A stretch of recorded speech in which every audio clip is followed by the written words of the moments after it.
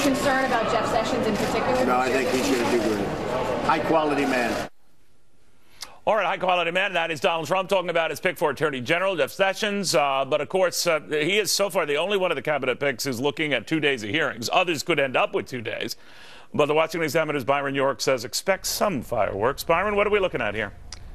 Well, we've seen Democrats already go back to 1986, back when Jeff Sessions was nominated for a federal judgeship and was denied that judgeship by the Senate Judiciary Committee of charges that he was, quote, racially insensitive. So you're going to see a lot of that coming up. You're going to see a lot of Democrats saying Jeff Sessions would turn back the clock on civil rights, LGBT rights, voting rights, all sorts of stuff.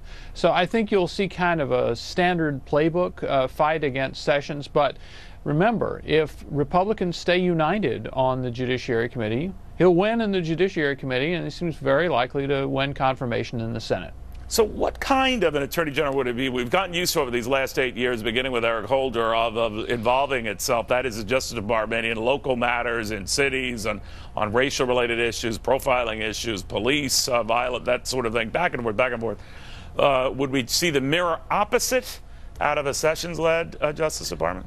Well, you have to remember that Jeff Sessions has either worked for or with or overseen the Justice Department for the last 40 years. He's a very, very experienced Justice Department hand. I think you have to look at some of the various categories of issues he'll be dealing with. On the issue of crime, people around Sessions believe that after a long drop of maybe 25 years, crime may be rising again. They are very concerned about that.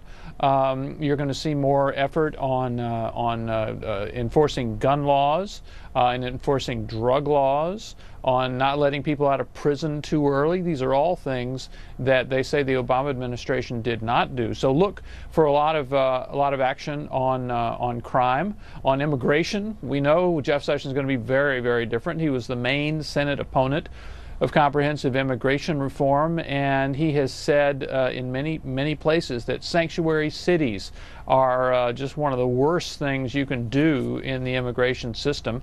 And we've seen sanctuary cities in California, New York, and here in Washington, D.C., around the country gearing up to fight the Justice Department. So I think for the first time, instead of the Obama administration looking the other way for sanctuary cities, you're going to see a Justice Department that's going to try to force cities into actually obeying federal immigration law. Yeah, that is the law of the land, so it would be interesting to see.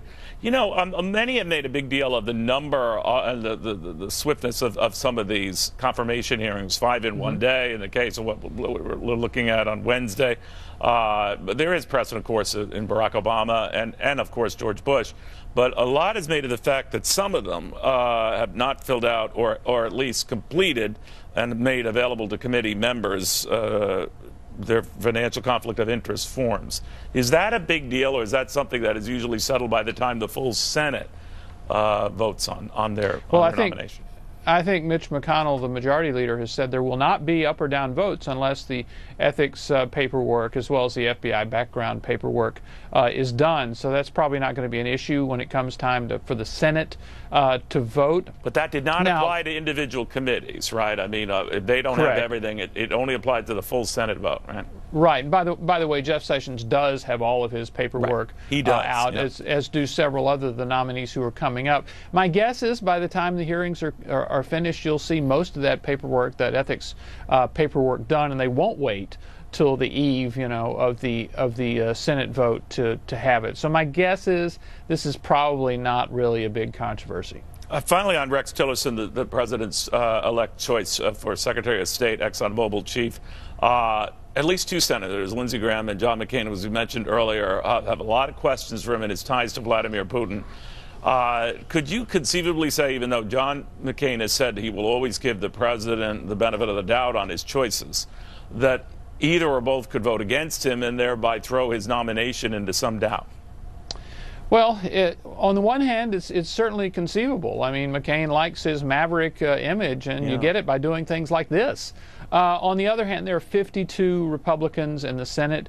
Tillerson could be confirmed with 50 plus the vice president. Don't know if any Democrats would go along and make the job a little easier for for Republicans. I think there's a real possibility a few will. Right. So my guess is Tillerson gets confirmed regardless of what McCain does. But if McCain or Graham or Rubio and their concerns about Tillerson were the decisive vote, in other words, if they voted against Tillerson, then the president's nominee for Secretary of State would fail. Might be hard for them to do that. Yeah, it has happened, though. It has happened. All right, yes. Thank you, Byron York, Washington Examiner, Chief Political Neil. Correspondent. Good seeing you again, my friend.